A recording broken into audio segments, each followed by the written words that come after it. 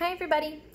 The book I have for you today is called Can I Be Your Dog? This is a really good book to make a connection with because it might make you think about the pet that you have at home. Maybe you have a dog or maybe a cat or any kind of fun animals. And this is about a dog who finds just the right owner.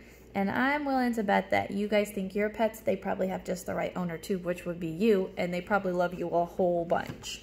So, Can I Be Your Dog? By Troy Cummings.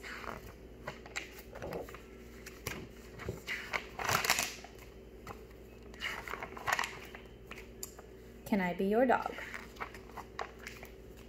Dear people at Yellow House, Wolf, can I be your dog?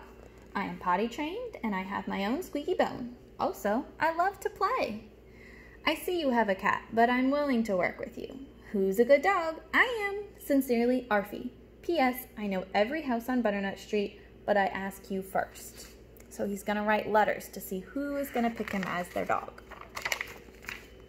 And they wrote one back. Dear Arfie, we're so sorry, but you cannot be our dog. Our cat is, allergic to dogs. Good luck on your search. The Honeywells. He doesn't look very happy. Dear Butcher Lady, can I be your dog? I think your butcher shop would be a great place for a puppy like me. I could keep the floor nice and clean. Arfie.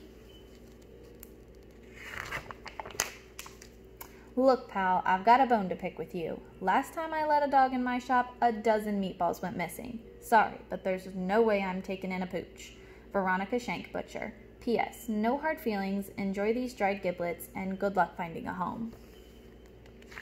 He says, nom, nom, nom. Dear Fire Station Number 5, can I be your dog? I can fetch your boots. Plus, let's just say I know my way around a fire hydrant. I've sniffed out every one on Butternut Street, and yours is the shiniest. Arfie. So there's the mailman taking the letter to the fire station. Butternut Street Fire Station. Dear applicant. An applicant is somebody who applied for a job, and he applied to be the fire dog. Thank you for your interest in working with the Butternut Street Fire Station. Unfortunately, the position of fire dog has already been filled. We will keep your letter on file. Best wishes in your search. Fire Station Number 5. So they already have a fire dog. Dear Junkyard Guy, I'm not gonna lie, you're my next to last choice, but these past few days have been rough. Rough. So please, can I be your dog? I don't eat much, and I can bark if people try to steal your junk and stuff. Hopefully yours, Arfie. Dear Mutt, get lost. Dear Last House on Butternut Street, can I be your dog? I see that your yard is full of weeds, and your windows are broken, and there's a funny smell, but I'm not picky, just lonely. Arfie. So his letter got returned. It says, return to sender, nobody at this address. Oh, he says, he's very sad.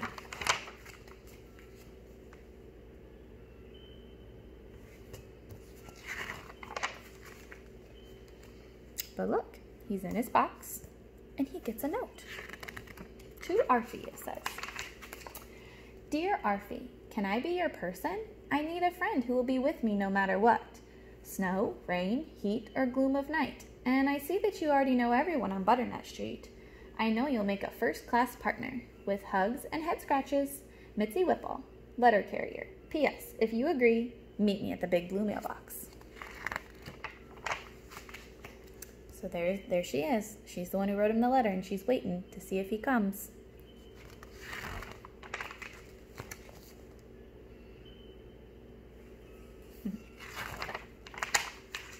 Dear Mitzi, you know what? My tail has been wagging ever since I got your note. My answer is yes. Truly yours, Arfie. P.S. Wolf. Scratch, scratch. The end. So that was a really nice story. I always like that one. It's super fun to see that he's so happy in the end and he finally finds his person. So those connections that you made, you might have made a connection like that. Maybe it took you a while to find your dog, and then your dog is really special to you. All right, bye friends. Have a great day.